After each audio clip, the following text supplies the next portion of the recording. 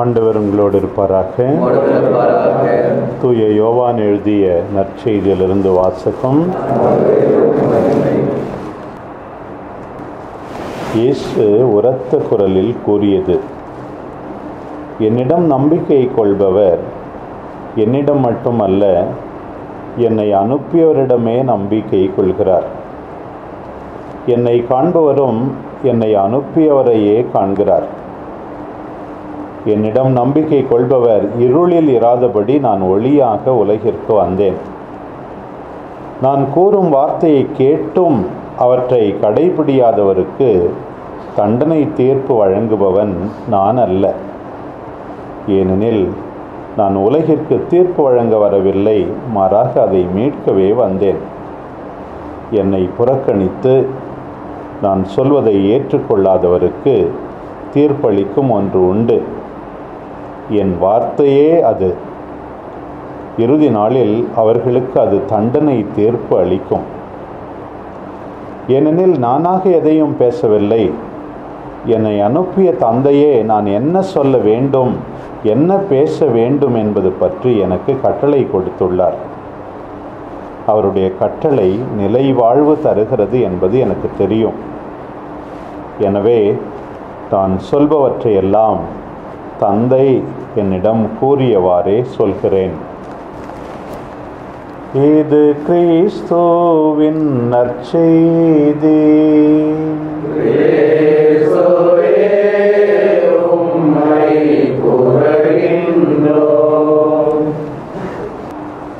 அன்பார்ந்த சகோதரர்களே, நான் இளங்குருமடத்தில் கடலூரில் படித்து கொண்டிருக்கிற போது அச்சமயத்தில் பேராயராக இருந்த வெண்மணி செல்வநாதர் ஆண்டகை வந்தார்கள். நான் 10வது தான் படிச்சிருப்போன்னு நினைக்கிறேன்.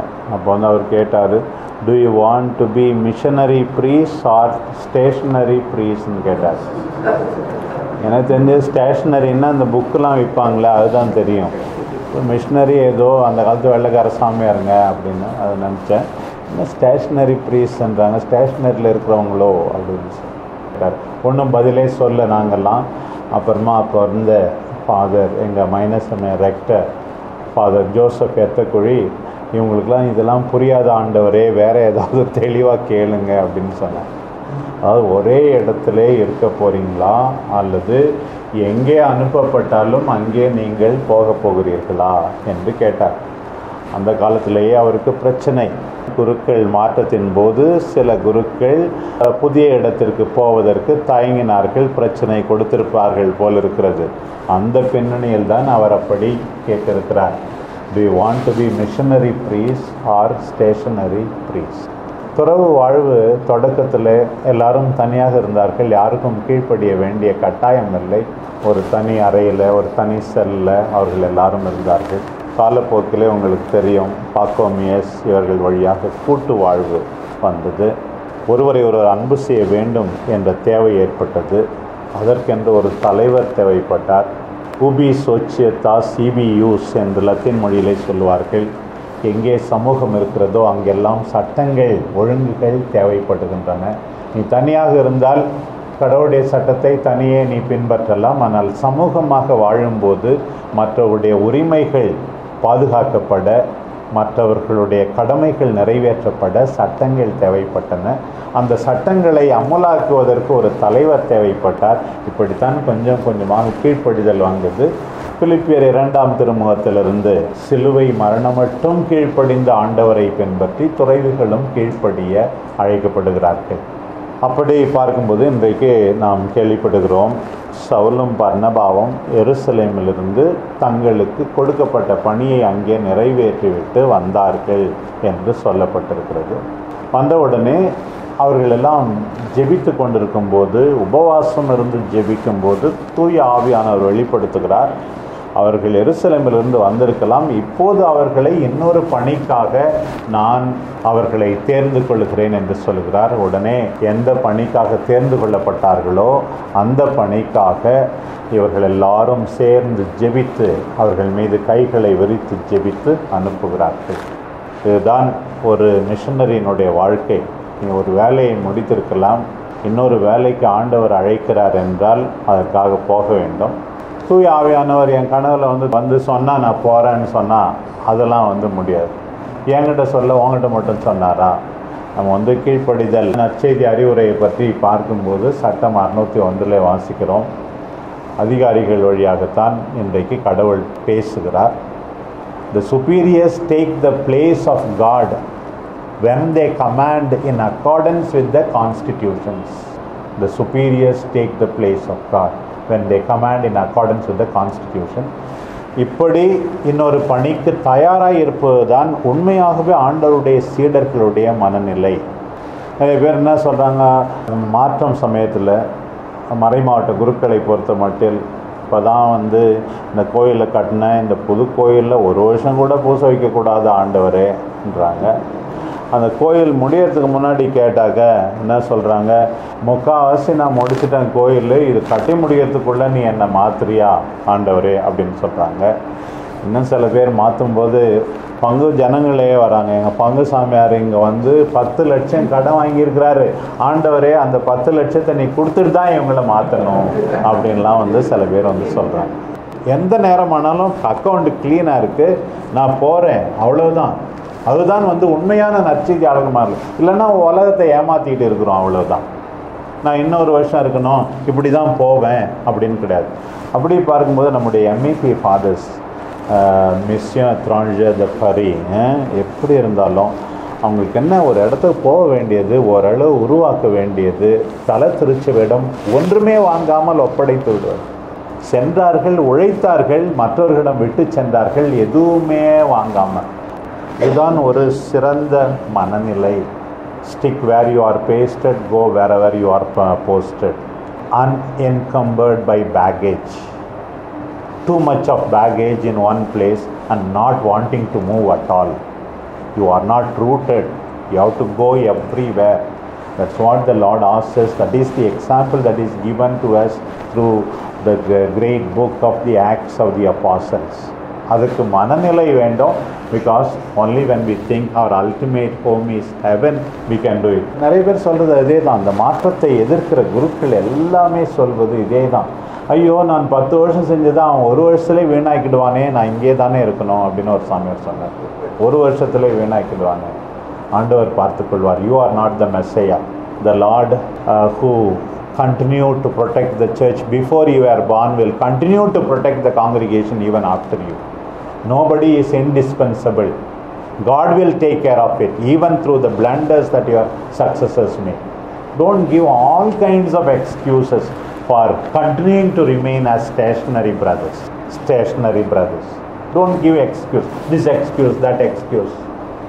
Any time ready to move. It's easy to say, the Lord may be speaking, you can even take it. பரிசேயர்களை பற்றி ஆண்டவர் சொல்லும்போது அவர்கள் சொல்வதையாவது செய்யுங்கள் மாதிரி, நான் சொல்வதையாவது நீங்கள் செய்ய அழைக்கப்பட்டிருக்கிறீர்கள். நான் ஆண்டவருடைய வார்த்தையை நான் திரித்து கூறவே முடியாது. ஆண்டவருடைய வார்த்தையை திரித்து கூறவே முடியாது. The second part in today's gospel, my dear brothers, பாருங்க, often we speak of credibility, நம்பகத்தன்மை. ஒன்று பணிபுரிகிற இடத்தை விட்டு போகிறது ஒன்று, பணிபுரியும் போது உங்களுக்கு நம்பகத்தன்மை இருக்கிறதா? What is real authority? St. Clare of Assisi says the real authority is the authority that you have through your life and ministry, through your conduct. That is the real authority. நீ superior appoint பண்ணியிருக்காங்க, councillor appoint பண்ணியிருக்காங்க, provincial appoint பண்ணியிருக்காங்க, இதில் எந்த அத்தாரிட்டியும் கிடையாது. உன்னுடைய வாழ்க்கை முறை தான் உன்னுடைய ரியல் அத்தாரிட்டி. அப்படி பார்க்கும்போது ஆண்டவர் சொல்கிறார், தந்தை சொல்கிறது தான் நான் சொல்கிறேன், அவருடைய வார்த்தையை தான் நான் செய்கிறேன். என்னுடைய வார்த்தைக்கும் வாழ்வுக்கும் வித்தியாசம் இல்லை. அதே போல் என்னுடைய வார்த்தைகளை கேட்பவர்களுடைய வார்த்தைக்கும் வாழ்வுக்கும் வித்தியாசம் இருக்கக்கூடாது. அப்படி வித்தியாசம் இருந்தால் நீங்கள் தண்டனை தீர்ப்புக்கு உள்ளாவீர்கள். மக்கள் முன்னிலையில் இப்படித்தான் இருக்கிறோம் என்று அறிவிப்பது எல்லாம் உண்மையாக பார்த்தா போலி பித்தலாட்டம். இப்படி இருந்தால் ஆண்டவர் சொல்ல, நான் கூட தண்டிக்க மாட்டேன், என்னுடைய வார்த்தையே உங்களை தண்டிக்கும்னு சொல்கிறார் ஆண்டவர். மீண்டும் மீண்டும் அதே தான். there is resemblance, utmost conformity between the father and the son. I don't go away from my father. And then he says, எந்த வார்த்தையை நான் மாற்றி சொல்லலை, என்னுடைய வார்த்தையை கேட்டால் போதாது, கேட்டு அதன்படி வாழ வேண்டும். credibility in our life is very very important. இதுதான் நான் பல முறை சொல்லியிருக்கேன். இந்த பேப்பல் ப்ரீச்சர் அனியேரோ காந்தலா மெஸ்ஸா மாதாவை பற்றி சொல்லும்போது, மேரி conceived and gave birth. What is conception? Conception is our prayer time. Very beautiful. I was very impressed that all of you came this morning to pray. So like that also throughout the life you have to pray. You have to pray. That is conception. Listening to the word of God now is your conception. All those who conceive do not give birth. Some of them abort. When you don't practice your worship, you are listening to the word of God, then you are moral abortionists. Are you living as moral abortionists? When you don't put into practice, people should see this brother is really committed, consecrated. I experience it through his life. That is giving birth to Jesus Christ. It is not enough to conceive Jesus Christ through our profession, through our liturgical services, through our prayer life. That is only one aspect. We have to give birth to Jesus Christ through our good works of exemplary conduct, especially conformity to the heart of Jesus in your case. I resemble the heart of Jesus. My heart is that of the heart of Jesus in compassion, understanding, service. When there is a dichotomy between conceiving and giving birth, between our worship and actual life every day, then we are all not really giving birth. Both are important. Some others will be the other extreme. They say birth is worship. That is like giving birth, like test tube babies. Without conceiving you want to give birth. Without conceiving you want to give birth. And then you build your own Tower of Babel.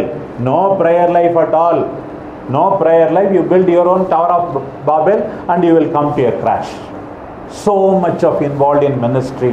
No prayer, no morning prayer, no evening prayer, no time for recollection. Even for a meeting they'll say I am very busy. Jesus says the poor will always be with you. Occasions of meeting together, coming together, enriching yourself spiritually, intellectually, these are important. So let us just carry these two messages. We need to be missionary brothers, and we need to have credibility before God and before one another. Amen.